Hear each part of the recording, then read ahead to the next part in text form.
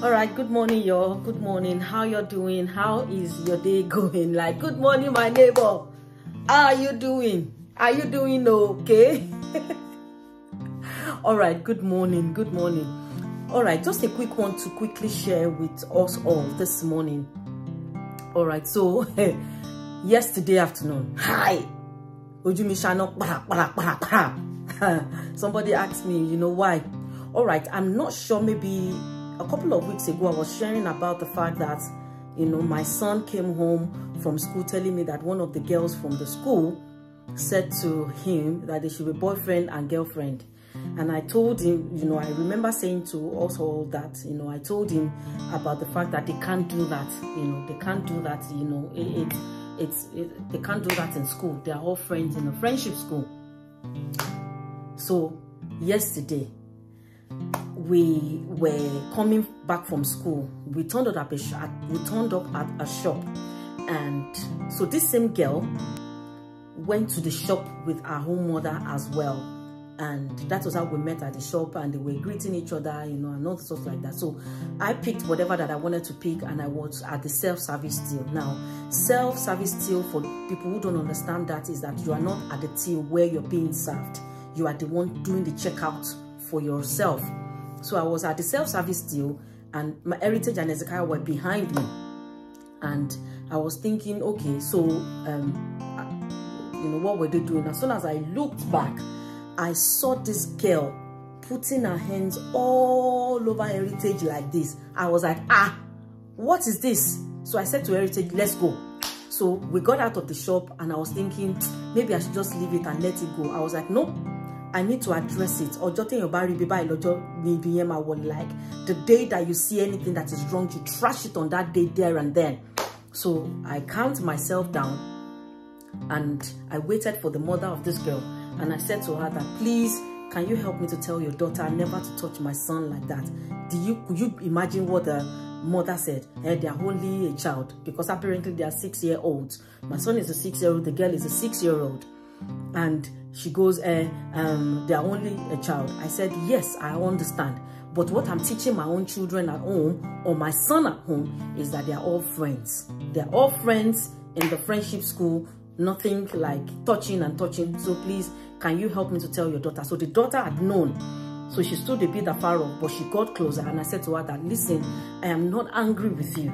I am not angry with you in any form. All I am saying is, please, can you not touch my son like that again?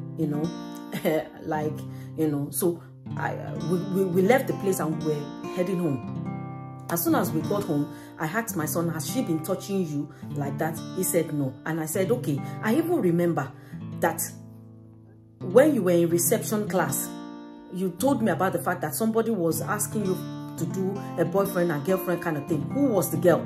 So my son was like, it was that same girl.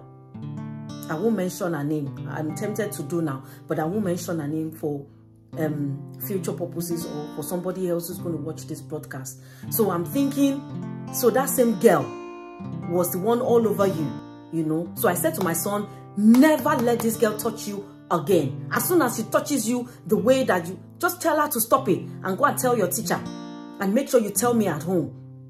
And that was how we closed that case yesterday. This morning, when we're going to school, I reminded him that nobody touches you anyhow, So as soon as I got to school, I went and spoke with the staff in charge of family life, social services, social life, and, students' private life like that.